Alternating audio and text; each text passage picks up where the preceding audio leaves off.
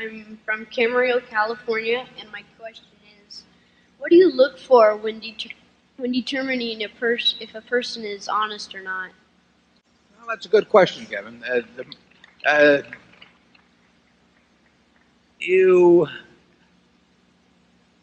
think generally Charlie and I can do pretty well with the situations we see, but we have to have some evidence of behavior in front of us, and I would say even there's some occupations where we're going to expect to find a higher percentage of people who behave well than in others.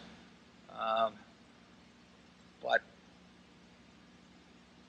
if we work with someone over a period of a few months or more, I think we can come up with a pretty high batting average in terms of how they behave. At Solomon, I think I was able to separate out the people who I felt very good about and the people I was a little more nervous about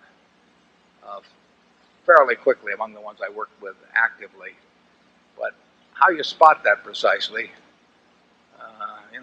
leave your lunch money on their desk sometime. Yeah, maybe you'll find out in a hurry. But we like people.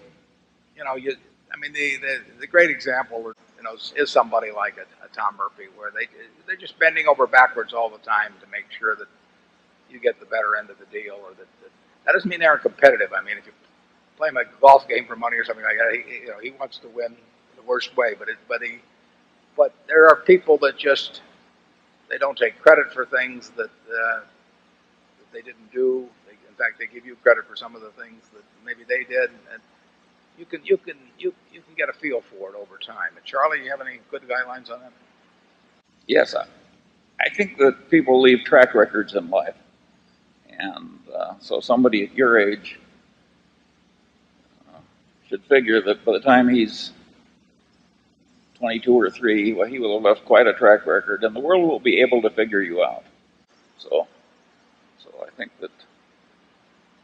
track records are very important, and if you start early trying to have a perfect record and in some simple thing like honesty, you're well on the way to success in this world.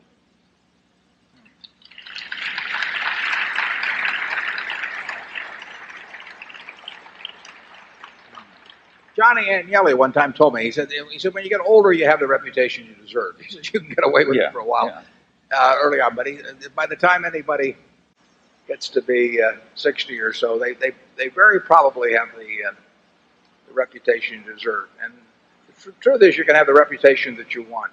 If you list all of the things that you admire in other people, you'll find out that almost everything you list, you may not be able to kick a football 60 yards or something of that sort, but almost everything you list in the people that you admire and like, they're qualities that you can have if you just set out to do that. And didn't Ben Franklin do that, Charlie?